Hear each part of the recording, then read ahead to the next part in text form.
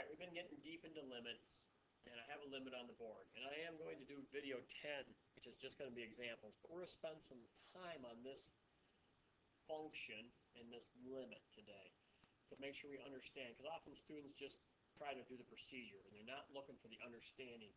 So I started with the function x squared minus 4 over x minus 2.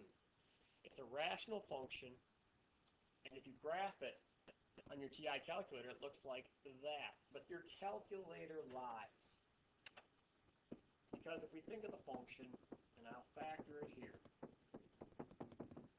you should immediately see that there is a vertical hole here because of the cancellation, or an undefined portion. X cannot equal 2, but you look at the graph over here, and it sure looks like it could equal 2.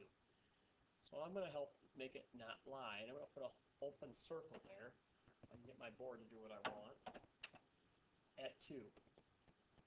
Now, the whole point of a limit is asking, as the left hand comes in and the right hand comes in from the positive side, do they come to the same point? And in this case, they certainly do. And you can tell from this graph up here, I think, that they come in at the point 2, 4. But you must realize that f of 2 does not equal 4 because the function is not defined there. The domain of this function is simply x is an element of reals. X cannot be equal to 2. And from the graph, we can tell, and I often tell students, finding the range is often very difficult.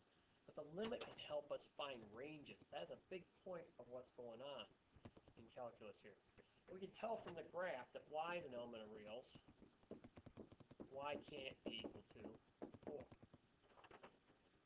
That is the whole point of this. And every time we have limits, we want to try direct substitution first, see if the bottom, if you can evaluate at the point you can't here because the denominator is 0. Then we want to factor first, which we did here. Then we're going to go into conjugates. Then we're going to check the graphs.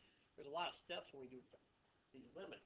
But the whole point of the exercise is simply to find these points. Now, I do agree, procedurally, there's a procedure here, and most students are trying to memorize it, but you really got to get away from that. You got to try to understand what's happening. When I do this, yeah, I can cancel those binomials. And we can see that when we plug 2 in here, 2 plus 2 is 4. So there is a limit. Does the value f of 2 exist? No. This is undefined. It's an undie. It is not part of the domain. And that is the most important part as we move forward on our functions here. That and remembering that calculators lie. We must be prepared to deal with limits from a standpoint of understanding the function that they're asking about. Not just trying to memorize factor first, conjugate, check the graph. While those are helpful points for an exam, they don't lead to better understanding of calculus. Keep practicing.